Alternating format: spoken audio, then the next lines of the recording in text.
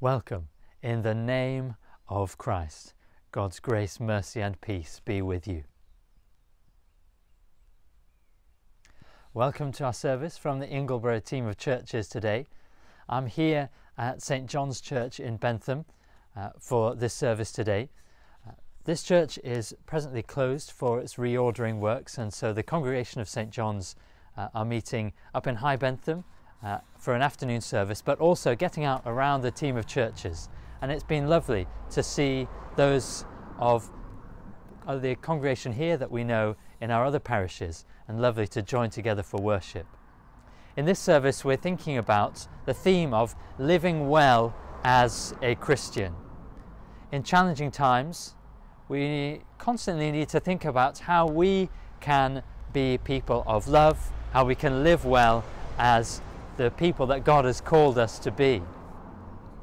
Later in our service we're going to be hearing from a couple of our readers from the ministry team here at our churches, from Judith, who'll be preaching for us, and Sheila, who'll be leading us in our prayers. As we begin this service, let's pray together.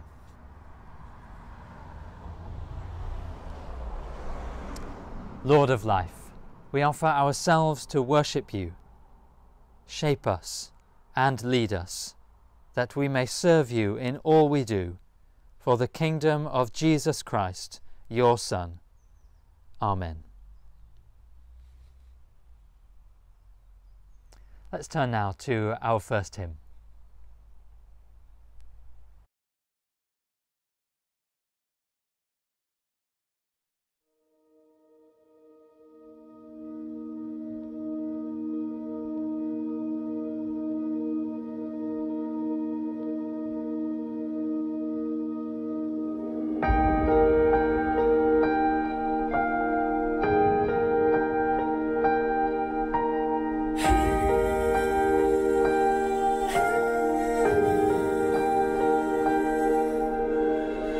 From heaven you came, helpless babe,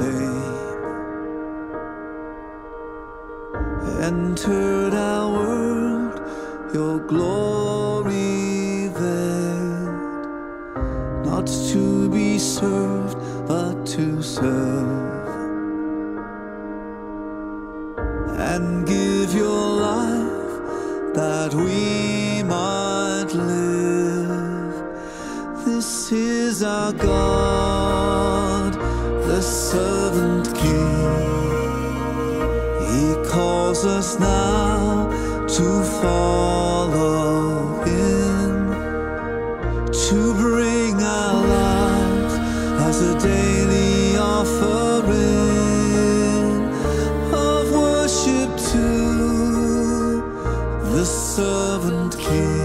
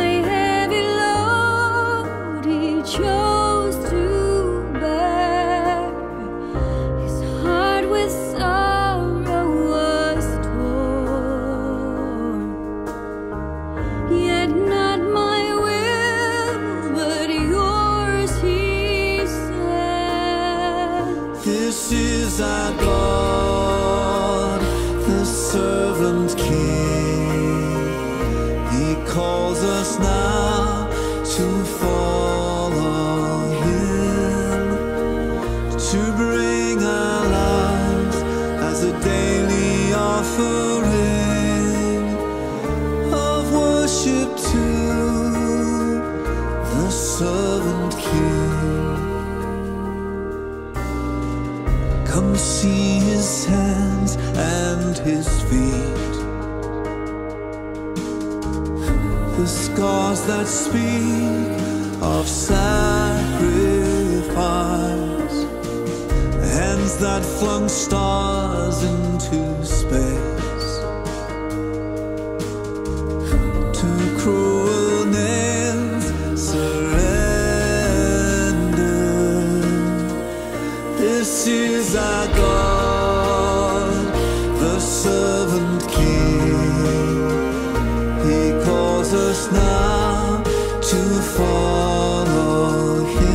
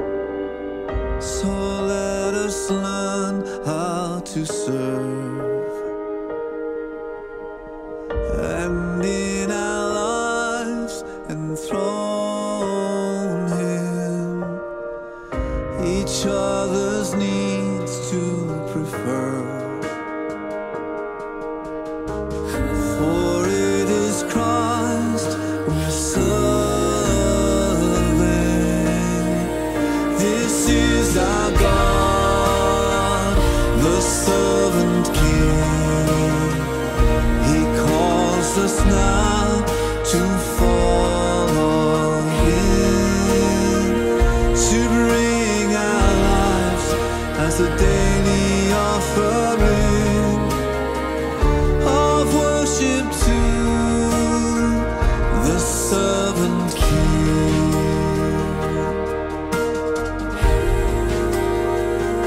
the servant king.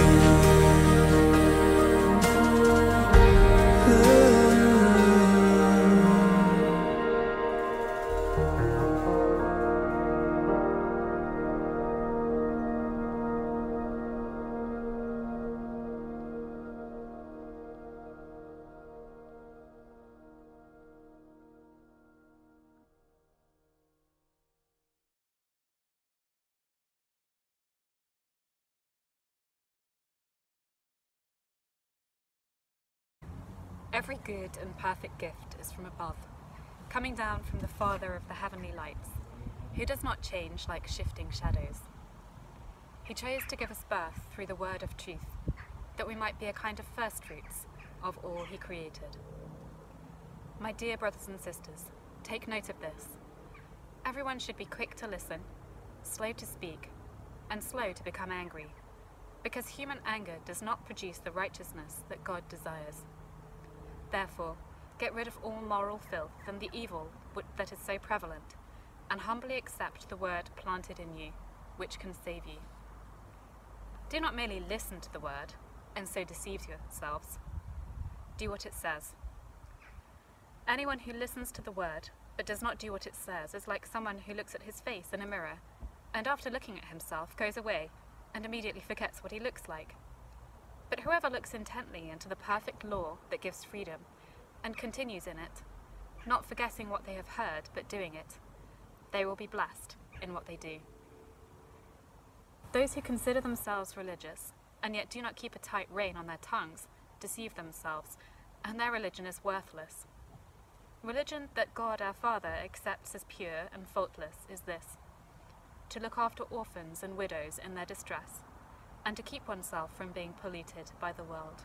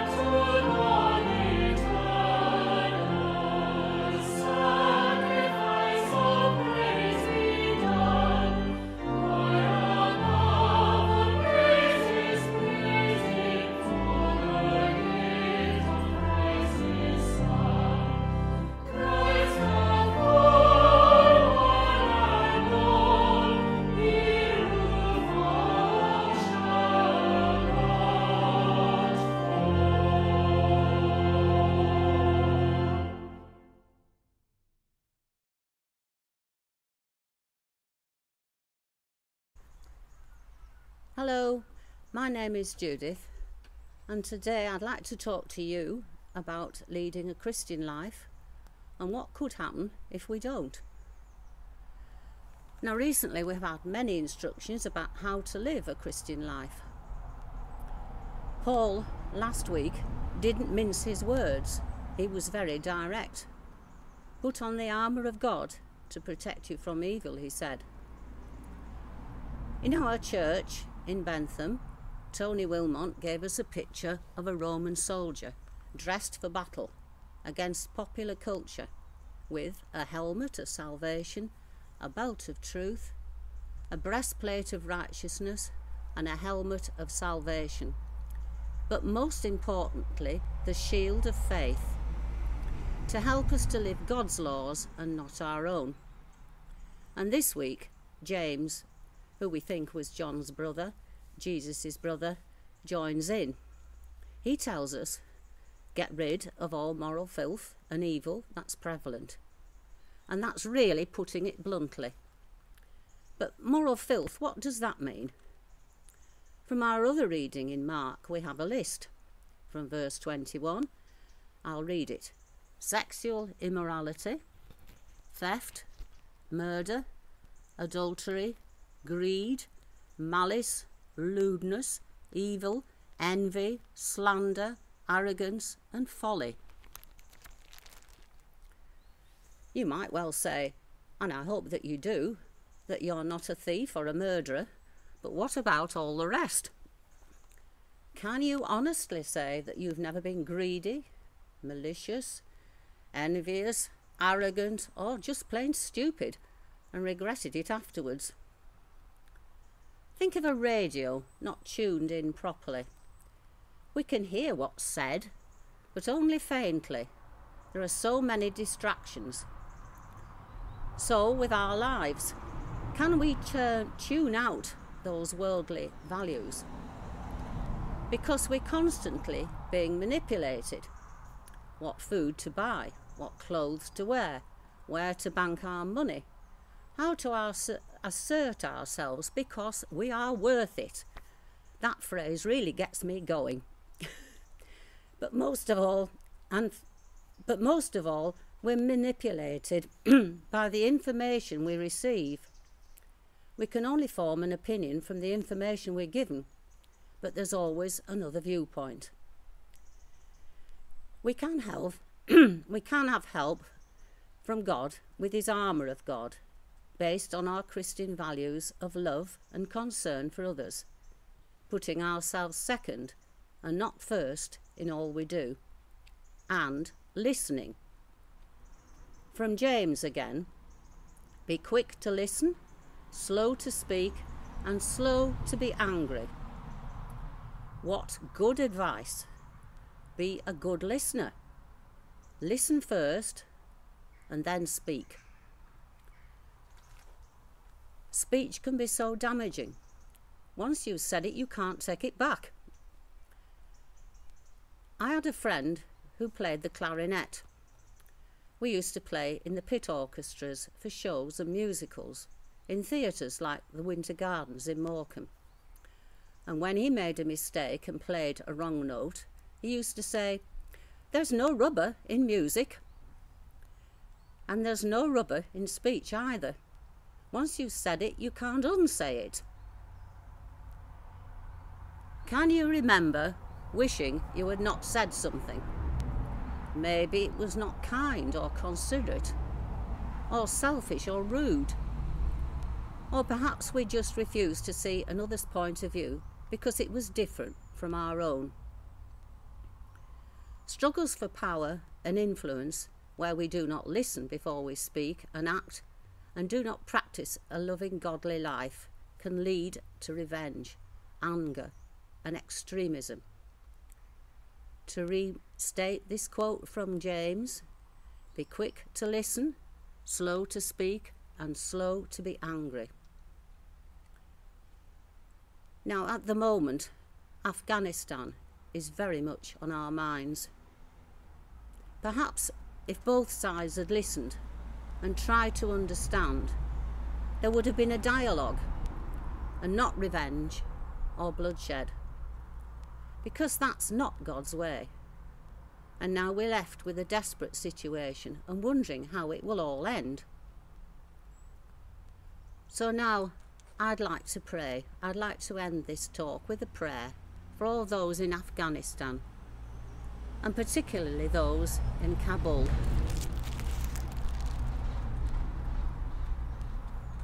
And we pray for the needs of those with nothing except the clothes that they're wearing, for children in the crush of desperate people seeking escape, for the future of families seeking new homes and security, for all those who have left behind someone they love, for the future of the country and for what lies ahead, and for people in danger who will be left behind. Lord, help us to help them. Amen.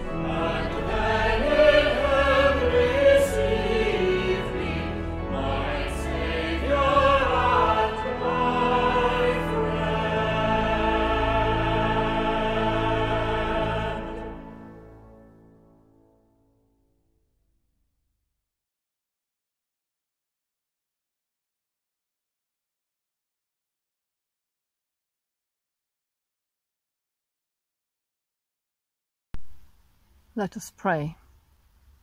Heavenly Father, who created us to be sisters and brothers in Christ, hear us as we lift our hearts in thanksgiving and praise, and hear our prayers and intercessions for all those in need. We pray for our fellowship. We thank you for the fellowship of the church family. May our worship not only honour you with our lips, but also with our hearts and minds and lives. Lord, in your mercy, hear our prayer. Creator God, we pray for peace in this very troubled world. We pray especially for the desperate situation in Afghanistan, for the people there struggling to bring relief from suffering, for those who are assuming leadership, that they may do so with compassion. We pray for a time when the weapons of war will be replaced by creative life in community, when oppression will be overcome by justice, when lies and deceit will be replaced by truth and integrity, and when hatred and cruelty will be replaced with your spirit of love and justice. Lord, in your mercy, hear our prayer. Gracious God, thank you for our friends and neighbours, and for those around us with whom we work and share our daily lives. We thank you for all the joys and blessings of life. Help us when we quarrel or fall out to have the humility to put things right and to forgive one another. Lord, in your mercy, hear our prayer. Loving God, we raise before you all those whose lives are restricted by illness. We remember the chronically ill, those in constant pain, the depressed and the despairing. We pray especially for those in our own families and communities whom we know, and we name them before you in the silence of our hearts.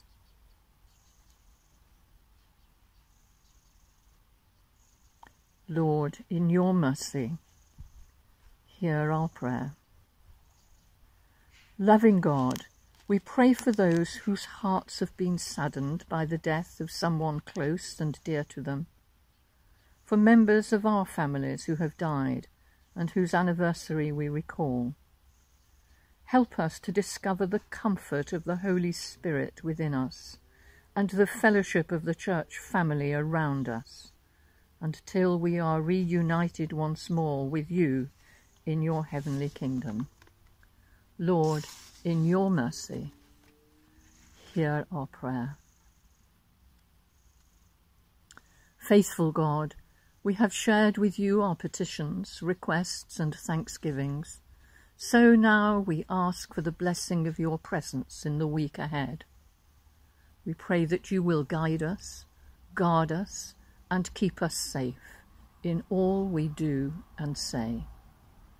Merciful Father, accept these prayers for the sake of your Son, our Saviour, Jesus Christ. Amen.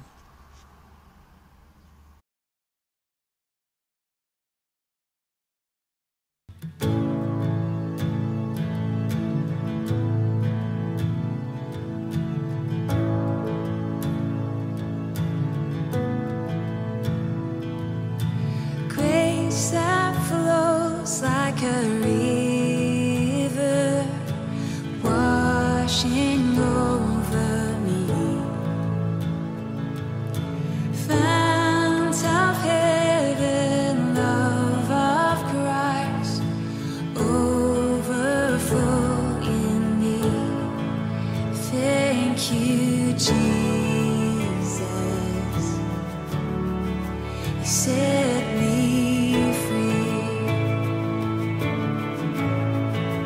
Christ, my Savior, you rescued me.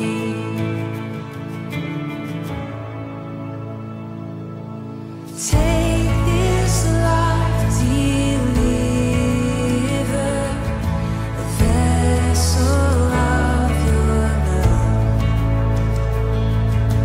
Holy now devoted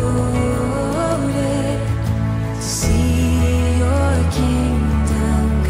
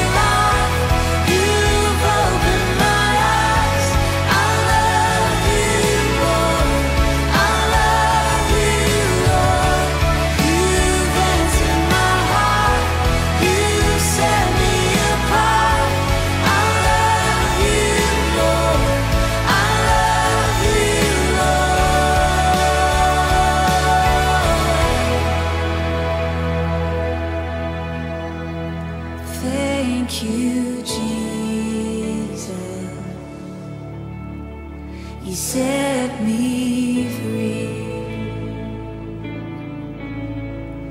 Christ my Savior, you rescued me. Thank you, Lord. Thank you, Jesus. You set me free. Christ my Savior, you rescued me. Thank you, Lord. Thank you, Lord.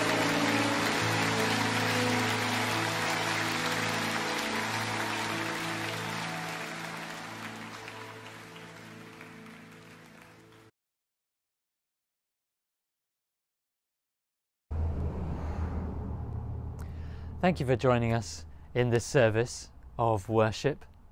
I hope it's helped you to reflect on living as a Christian in the world and think about those who are particularly in need. We're going to close with a final prayer of blessing in a moment, but I wanted to, as I'm here recording at St. John's, I wanted to come and have a look at the cross here. If you'll have worshipped at St. John's or watched some of the online services, you'll have seen this cross with all the flowers planted within it a number of times over the last few months. And I have to say, it's lovely to have seen it taking shape and changing across the seasons. We're going to be giving thanks for this natural world in a season of creation starting soon, so do keep an eye out for services coming up. My thanks to all who serve in our parishes, to our readers who've been with us today. But let's close with a final prayer of blessing. May Christ's holy, healing, enabling Spirit be with you and guide you on your way at every change and turn, and the blessing of God Almighty, the Father, the Son, and the Holy Spirit be with you and those whom you love and pray for this day and forevermore. Amen.